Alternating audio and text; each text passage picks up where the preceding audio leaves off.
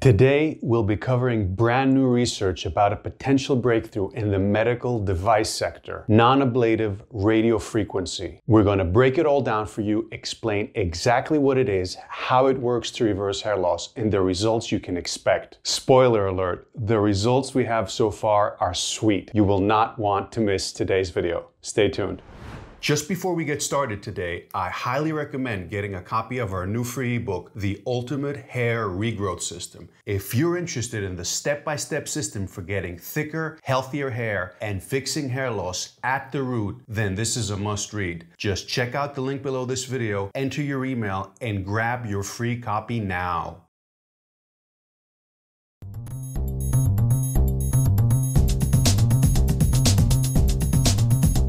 Hello and welcome to today's episode. So when it comes to devices for hair loss, we don't currently have that many options out there. By far the most popular is low-level laser therapy, or LLLT, which is also FDA approved. In LLLT, you apply a low-intensity laser on the scalp, typically for 15 minutes up to 1 hour at a time. Now, while this does seem to work, the results aren't that spectacular. Many guys who have tried it report it's a complete waste of time and money, though for some, it does seem to work. And now we have a new kid on the block, non-ablative radiofrequency. So, as the name suggests, this technique is based on radiofrequency. If you remember from high school, these frequencies range from a few kilohertz all the way up to 300 gigahertz. So you have a device that generates the radio frequencies and it's attached to a handheld probe. You apply some gel and then just glide the probe over the area that you want to treat. The probe generates radio frequencies and these are conducted electrically to the tissues. The tissues then generate resistance to this energy, and this resistance generates heat. And the tissue with the greatest resistance is subcutaneous fat, meaning this technique selectively targets the subcutaneous fat while sparing the outer region of the skin, the so-called epidermis. This is why it's called non-ablative, because it doesn't destroy the outer layer of the skin. So, as you might have guessed, the primary application of this method is for fat reduction, cellulite reduction, and loose skin. It's also used for wrinkles, brow lifts, and skin rejuvenation in general.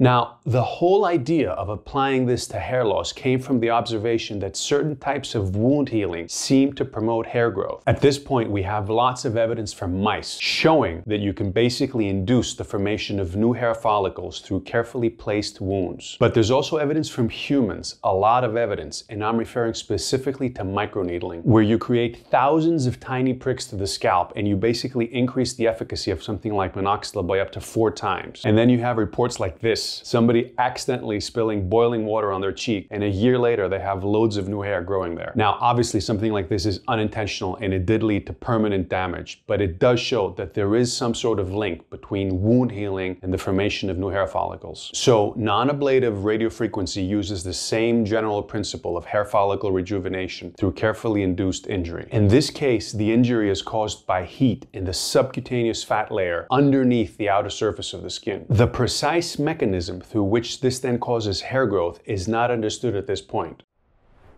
So earlier in this year, we had the publication of this paper in the journal Dermatological Reviews. There's 5 authors from various universities and clinics in North America and Europe. So the credibility of this is pretty high. So these guys recruited 10 male and 10 female subjects with an average age of 35 years. The men were at least a Norwood 3. The device was set at 460 kilohertz with an output of 12 watts. Each session lasted 5 minutes and there were a total of 10 sessions that were spaced 1 week apart. The primary efficacy measure was hair regrowth at an area that was 1 centimeter squared. There was no control group. So here's the results. After 10 sessions, the average hair count increased from an average of 148 to 168 hairs. That's 20 new hairs per centimeter squared, which is slightly better than finasteride. When all was said and done, 19 out of 20 subjects showed at least some improvement.